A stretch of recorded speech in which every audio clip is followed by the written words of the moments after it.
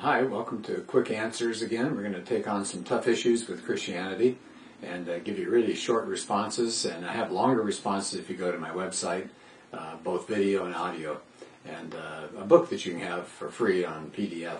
So here's a question that you hear often. Well, I'm pretty good. I'll probably make it to heaven, right? Well, what do we say in something like that? Now, how about start with this? How good are we? Who's really a good person? I mean, here's an example. Let's be honest. Let's say we commit 10 moral failings during a typical day.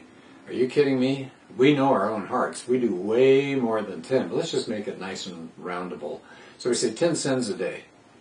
You know what that ends up over a 50-year span as an adult? Nearly 200,000 sins? 200,000. Does that really sound like a good person to you? Man, probably not.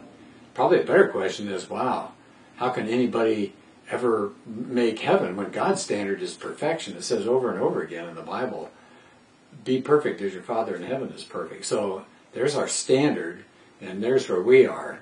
We're not exactly there. So how do any of us enter heaven?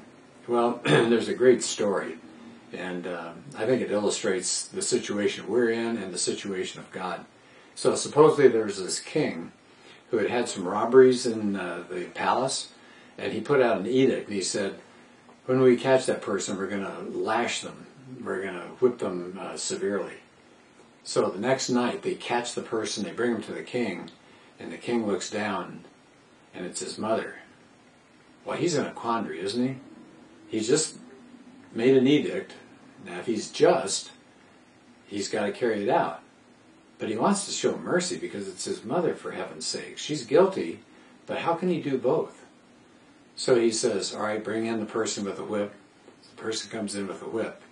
And the king takes off his shirt and walks and holds his mother around here and has the person back there and says, you may commence the whipping.